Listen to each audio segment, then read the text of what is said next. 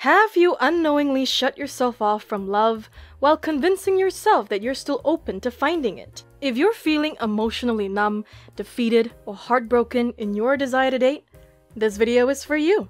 By uncovering the deeper psychological reasons behind why you've given up on dating, you can start to heal your sore heart. A cut too deep. Past trauma, like abandonment, the death of the person you love, the divorce of your parents, or childhood neglect can understandably lead one to give up on dating. As singer and actress Demi Lovato explains, experiencing trauma can make you build walls around your heart to protect yourself from further pain. It can make you hesitant to trust and be vulnerable in relationships. But I believe that through therapy, self-reflection, and surrounding yourself with the right people, it's possible to break down those walls and find love again. Experiencing trauma can have a significant impact on one's ability to trust and form intimate connections. You may feel reluctant or guarded when it comes to love or dating. Not me. Every time you approached your family home, your body would tense up immediately, like your body knew it would need armor for the battleground you were about to walk into once you opened that door. At a young age, you promised yourself that you'd never let this happen to you. This is because past experiences hold significant weight on how you view dating.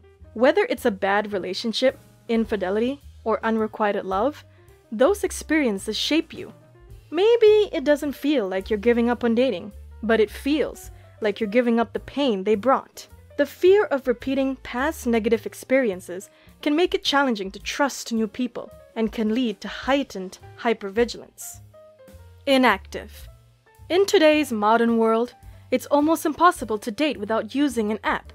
But dating apps can feel like psychological punishment, where you have to mentally prepare yourself to open the app as you face the ghosters, the meanies, or the plain-out creepy messages. If you think this way, you definitely aren't alone. Nearly half, 45% of Americans who used dating apps or websites in the previous year said the experience left them feeling more frustrated. So while you may technically have a profile, if yours has been inactive or neglected, this could be a sign that you've given up on dating. If you're enjoying the video, please consider hitting that like button and subscribing. It really helps us continue helping others. Detachment. According to best-selling self-help author Mark Manson, a common way we bypass dealing with the emotional stress involved in dating is by dissociating, and we shut off our need for intimacy and connection.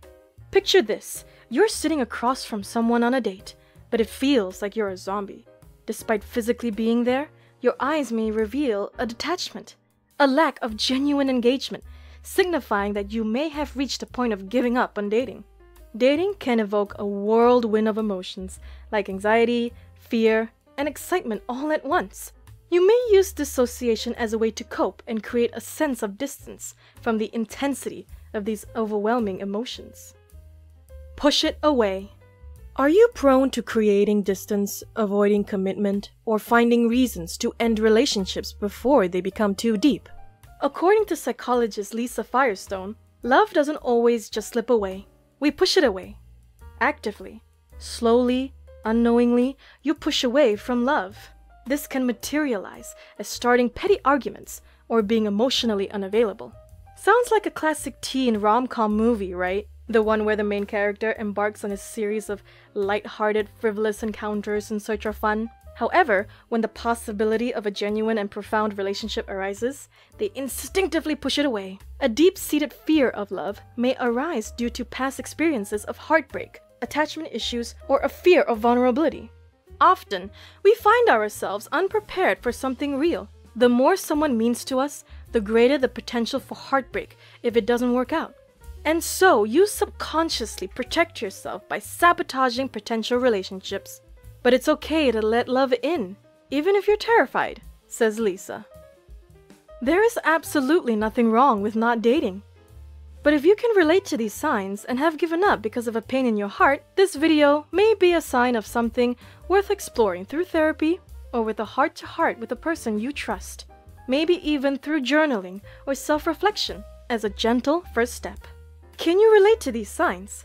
Chances are you're not alone, so please share your feelings in the comments below if it's helpful to talk about it and you feel comfortable. And before you go, if you find this video valuable, don't miss 10 ways to deal with a broken heart.